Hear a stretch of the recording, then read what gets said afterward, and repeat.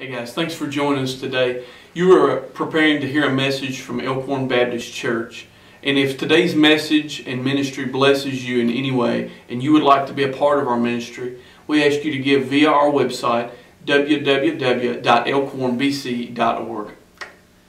Now, prepare your hearts for a message from the Lord. Good to serve God with you. Thank you again for being here. We started a series of sermons last week called Dirty Jobs.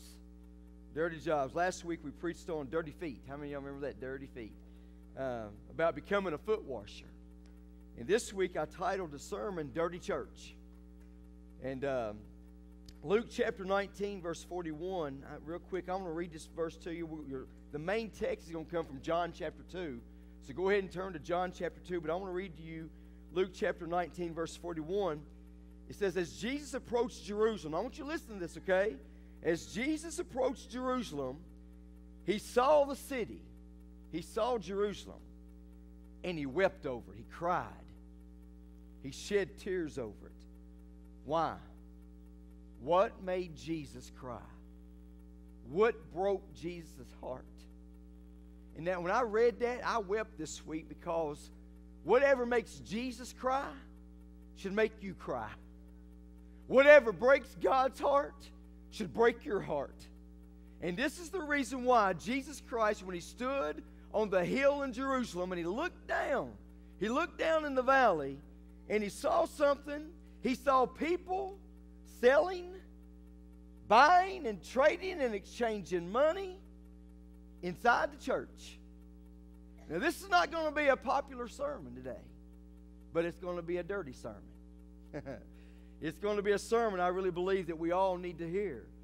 So Jesus walks inside the temple courtyards, and he walks inside the church, and he done something amazing. He done something that a lot of people who are really religious don't think about Jesus doing.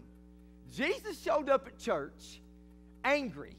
Now this was a righteous anger, but he was upset. He was mad. He really was. See, a lot of people look at Jesus as being 6 foot tall, blonde hair and blue eyes, gentle, but I'm going to tell you, he roars like a lion.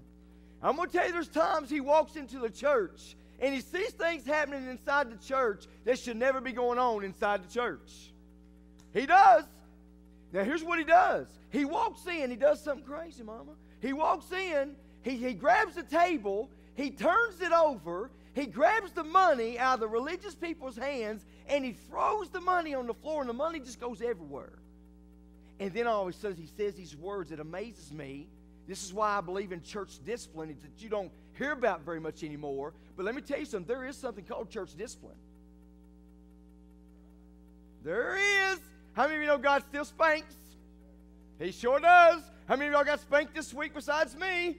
Good. At least I know you're getting spanked every once in a while. Hallelujah. He done something crazy, Tim. He walked into the church, into the temple. He turns over tables. He looks at the people. And he says, get out. You mean Jesus Christ told people to get out of the church? You mean Jesus Christ walked into a temple, into a house, turned over tables, grabbed the money, threw the money on the floor. He looked at the people and says, get out. Can I tell you this morning, yes, that's exactly what happened. It's exactly what happened. So today, I want to read something to you out of John chapter 2. If you read on down in Luke 19, that's where God, he looked down to the hill of Jerusalem and he wept. But in Luke 19, verse 46, he said, the reason why I did that is because of this. My house, listen to this, my house should be called a house of prayer. Listen to me. My house should be called a house of prayer. This house, Elk Horn Baptist Church, is known for a lot of things. But oh my God, I wish that people could look at our church and say, you know what? I know they're a house of prayer. I know when I'm sick in my bones, you take me to Elk Horn and put me in the center of the church where the cross is at, and they'll lay hands on me, they'll anoint me with oil, and they'll pray over me, and I shall recover, thus saith the Lord. I know that. We shall be called a house of prayer. John chapter 2, if you're there, say amen. Look here in verse 12 through 17. John chapter 2. It says, after this he went down to Capernaum. with his mother and his brothers and his disciples. There they stayed for a few days. When it was almost time for the Jewish Passover, Jesus went up to Jerusalem. In the temple courts, he found men. He found them selling cattle and sheep and doves, and others sitting at tables and exchanging money. They made the house of God into a house of den, thieves. You say, do people do that? Let me tell you something. It's still happening today. So he made a whip. I love this. I'm glad that God's not a sissy. I'm glad he's a God that when he says something, he'll back it up with the authority of God. He said he sat down, in one translation, he sat down and he made a whip out of cords. You say, Brian, what was he going to do? He was going to whip them. Watch this. And he drove them out from the temple area, drove them out of the church, drove them out of that area, both the sheep, the cattle, and he scattered the coins of the money changers and overturned their tables. Verse 16, to those who sold the doves. See, the doves is a symbol of the Holy Spirit. And a lot of translations will tell you this, that the doves were in a cage. And here's what God spoke into my heart many years ago. The dove, which represents the Holy Spirit, listen to me, a lot of churches have the Holy Spirit caged up. A lot of churches don't let the Holy Spirit be the Holy Spirit. They try to dictate the Holy Spirit. And what I love about Jesus, he said, watch this, the last thing he did, Scott, he walked back into the temple where the doves were at, in a cage. He said, release the dove. Release the Holy Ghost. Release the Spirit of God. Let God be God. Amen? Let him just be God. Because most churches, most people, whether we like it or not, has made the house of God, they've caged up the dove. They've caged up the Holy Ghost. I'm glad I'm at a church this morning that believes in the Holy Spirit. I'm glad, because you know what? If you don't, something's wrong, because he dwells in you. He lives in you. He's your comforter. He's your teacher. When you're down, he'll pick you up. God says, I had to leave, but when I left, I sent a comforter. I put a dove in you. Hallelujah. So here's what I want to show you today. In verse 17, it says, his disciple remembered this in Isaiah. Listen to this. That it is written. Listen, it is written. You highlight this verse. You underline it. Zeal for your house will consume me. Zeal for your church will consume me. Because I don't need church. Mark it out of your Bible then. He's saying the zeal of God in this church should be just rampant and loose and doing what it needs to do. He said, my zeal believes in what I believe in too. I believe in God, and God believes in his church. So I'm going to give you three things Jesus is aware of really quick. We're going to rock and roll. Y'all ready? Say amen. First thing, three things Jesus is aware of. Number one, he's aware of who's present here today. Wow. You know the sad thing about John chapter 2 in this story? The people who were in the temple, they belonged in the temple. They belonged there. They belonged in the temple, just like me and you. We belong in the church. That's why it's important, whether you're a guest here today or whoever you are, it is important that you have a connection to a church. Because I'm going to tell you, there's nothing like good old church family. That when you're down and you're sick in your bones, that the church of God will rise up, hallelujah, and take care of its people. There's nothing like say, I belong to Elk Horn Baptist Church. This is my church. This is where I belong. There's nothing like that. That's what he's saying. The zeal of your church shall be in me. Put a fire in me. Here's what, see, the people in the temple, listen to this. We're in the temple. Watch this. God gave me this word, but the spirit of the temple wasn't in them. So in other words, Brother Bob, listen to this. I wrote this down. It's so good. You can be in church, but you don't necessarily have church in you. There's a lot of people that say, I know Jesus, but they really don't know Jesus. There's a lot of people that go to church, they don't have the church in them. And that's what God keeps telling me, is that we're living in such a generation today that we got to be careful. Because I really believe there's a false doctrine going around right here in Campbellsville. That you don't have to do nothing, you can live the way you want to live and everything's okay. That's not what the Lord said. He's the holy God. See, these people that were in the temple, listen to me, were to assist others. They were to help each other get into the presence of God. There should have been music in the atmosphere. There should have been a word from the Lord in that temple. But when God arrived, he seen a dirty house. So instead of making the house of prayer they made it into a dirty house. See, listen to me. I want y'all to write this down. And I want you to make this personal. I have to do God's work in God's Spirit. I have to do God's work in God's Spirit. Number two, Jesus did. He was aware of who was present. And the second thing is he was aware of why they were present. Why they were present. I really felt the Lord speak to me, and I want to minister on this I want to take a little bit more time on this point right here. Why they were present. See, God knows exactly why you're here today. And I know it's early on a Sunday morning, but God knows exactly why you're here today. One thing that I have found out in 16 years of preaching is there is a difference between preaching and spirit-filled preaching. There's a difference in just grabbing an instrument and getting on stage and singing or spirit-filled singing. There is a difference in everything that you do in life. There's a difference in that. See, God knows your heart. He knows your mind. He knows your intentions. He knows why you're here. He knows everything about you that we keep trying to hide. We have an Adam moment. Adam took a bite of the fruit, and all of a sudden, the first thing he knew he had messed up. And the first thing he did, he ran from the Lord. He went and hid from the Lord. And God showed up, and he walked through the cool of the garden in the day, and he said these words, oh, Adam, where are you? God knew where he was at. But do you realize where you're at today? See, one thing I really believe is one thing that's missing in the churches today is conviction. It's conviction. See, that's why I got to tell you the truth this morning, is that I can't be a man pleaser. I got to please the Lord. I can't preach just an ordinary old sermon to you because, listen to me, your blood is on my hands. The Bible says that one day, according to Hebrews 13, I will stand before the Lord one day, and I will give an account on how the church has been ran. That's why a pastor should never be ran by people. He should be ran by God. That's why a pastor should stand up and preach the Word of God with no reservations, whether it steps on your toes, whether it hurts your feelings or not. Thus saith the Lord. Somebody praise His name, because God is good and all the time. You can't be ran by man. You got to be ran by the Lord. Hallelujah. And praise God, I'm at a church that allows me to be pastor. Hallelujah. I have to stand on the Word of God. I have to preach like it's my last sermon. God may come back today. See, we know that here. But you got Him there. There's the decision maker right there. I love what Jesus did. He walked in the temple according to John chapter 2, verse 16, and He reminded the people of something very valuable. And I want to give it to Elk Horn Baptist Church today. He looked at them, and I love what He did. He said these words, "This is not your house. This is not your temple.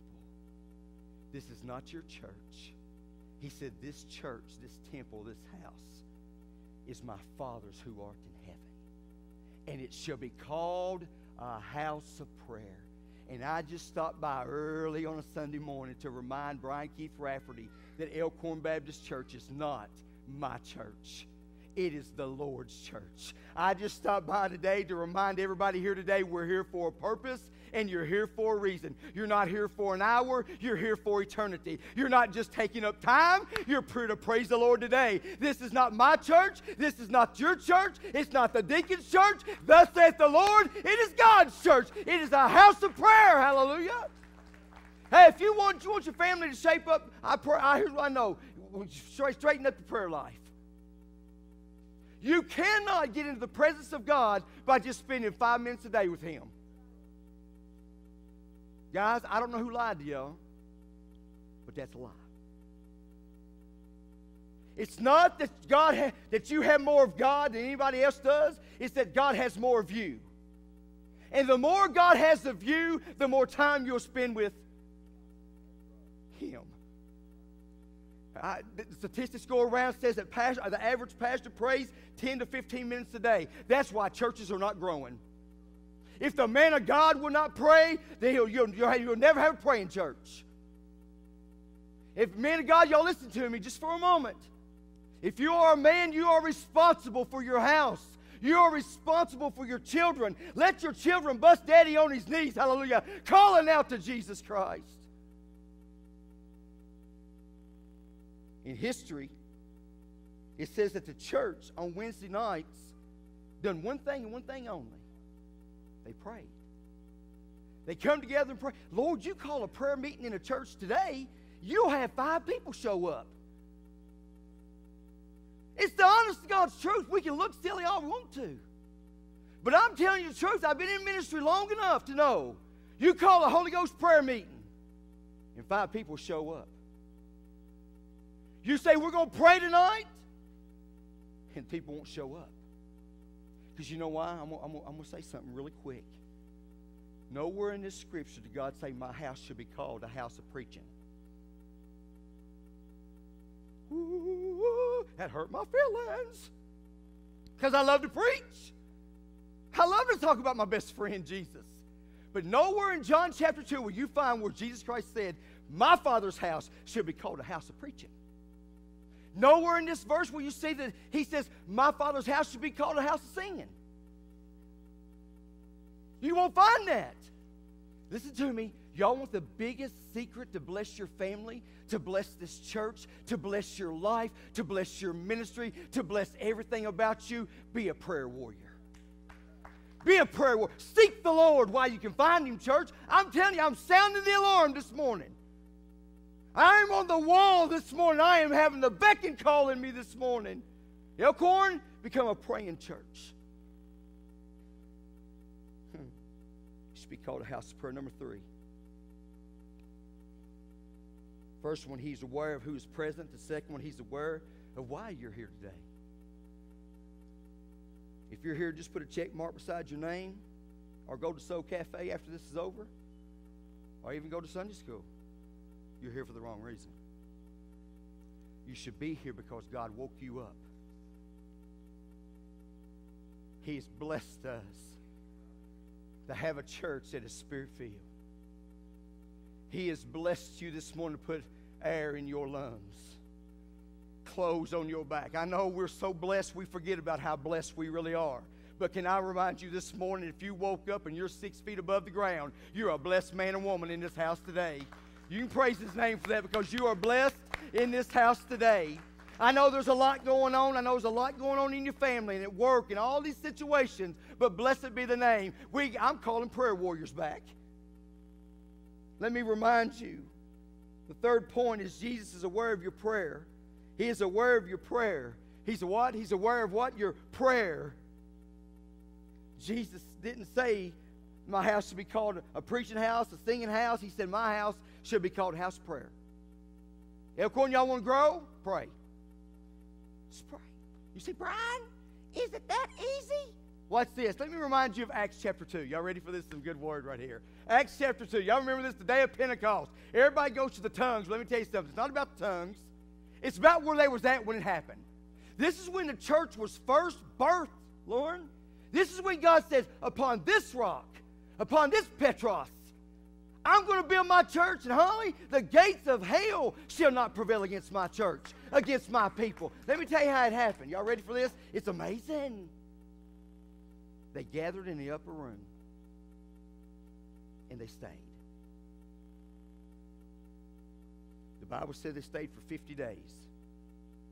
You say, Brian, I got to go to work. They did too. You say, Brian, how do they have Pentecost? Let me just go ahead and tell you real quick. You read your Bible. They gathered. They was in one place. One place. Nobody left. One place. And all of a sudden, they started praying. And I'm telling you, the 49th day went by, the 48th, the 47th, and a lot of people may want to leave. But here's what happened on the 50th day. The Bible says that the church was birthed through a prayer meeting. Listen to me.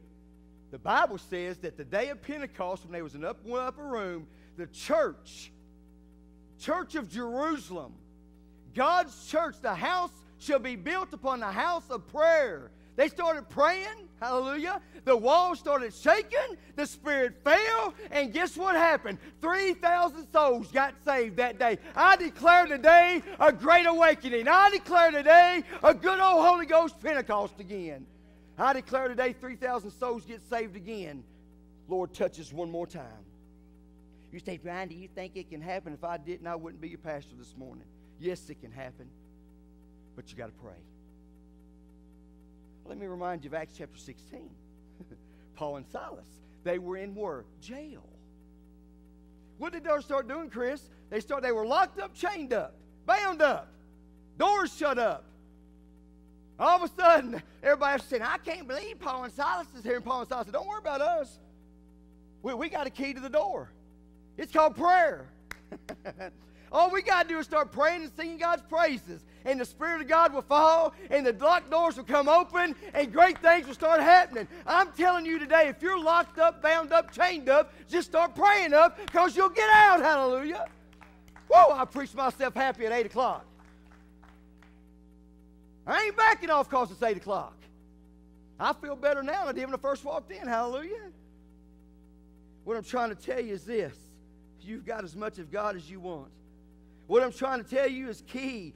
Prayer is the key that opens the windows of heaven. What I'm trying to tell you guys today, prayer disarms the enemy. What I'm trying to tell us today, we know this, we know this, we know this. But we just don't do this. I want you to write down, I'm going to ask you a question. I want you to fill in the blank. If you had to just guess how many minutes or how many hours a day you pray, I want you to write it down. How often do you pray? When you're in trouble? Most people do. When things ain't looking good, that's when people really start praying. You want to see a praying mom or praying daddy? You let a bad situation happen to their family, and then all of a sudden they'll arise and say, man, this is how you pray. See, the Bible says there's many ways to pray, but what I'm trying to tell you and I today is that God says just pray. And watch this, there's no correct way in praying. You could be like Matthew chapter 6 when the Pharisees stood out in the yard and they're sitting there using all these big $10 words. And all of a sudden, Jesus showed them, he said, what are you doing? He said, oh, we're praying, this all, thus saith the Lord. And God says, you've got your reward. Because what they were trying to do was impress people with their words. What they were trying to do was impress people how intellectual they were. God does not care how intellectual you are. You will never arrive to the mind of Jesus Christ till you get to heaven. That's why we need him here on earth. And that's why God has you and I here as his messengers to give people hope. To give people hope. Praise team, you'll come. Listen to me. A lot of churches are about making plans and having ideas. And I want y'all to let this get in your spirit. I know you got to have plans. I know you got to have ideas. I know you got to have visions. But God really convicted me on this. Listen to me. We don't need more plans. We don't need more programs. Hallelujah. We've got enough programs in this church to save Campbellsville, Greene County, Adair County, Lebanon. We've got the programs.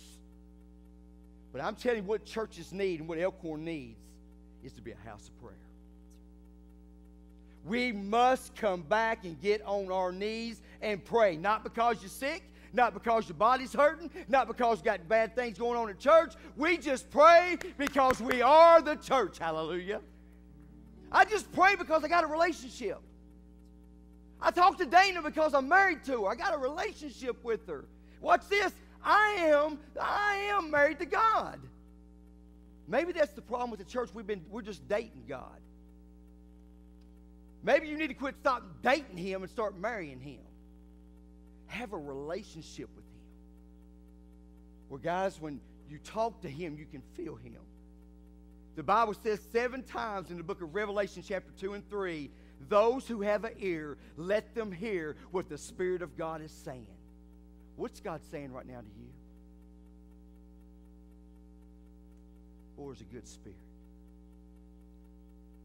How often are you praying? Why are you here? Well, yeah, God knows you're here, but why are you here? How often are you praying? If we're going to reach the youth, and here in just a moment, your next service, that section will be full. If we're going to reach this generation, listen, we got to quit talking about our president and start praying for our president. That's what God just keeps convicting me. I've dogged him. I have dogged him and dogged him. Guess what? I still dog him a lot. But that's not changing anything. Prayer Prayer's what changes things. That's my conviction this morning. I can sit and talk about all the things that's wrong with Elk Horn Baptist Church. And we're an imperfect church because we're imperfect people. But hallelujah, there's some great things going on too at Elk Horn Baptist Church. And I choose the goodness and the righteousness and the good things that are happening. And God's changing your pastor. It's hard to even say. But instead of talking about people, let's pray for people. Instead of looking at the negative, let's look at the positive. And I promise you, things will change. So guys, if you would, this altar's open. I don't know how often you pray. Man, you just may want to grab your wife by the hand. You may want to grab your friend by the hand. You just may want to come to this altar and say, God, I don't pray near enough. Man, I don't pray near enough. And you know what? None of us do. None of us do.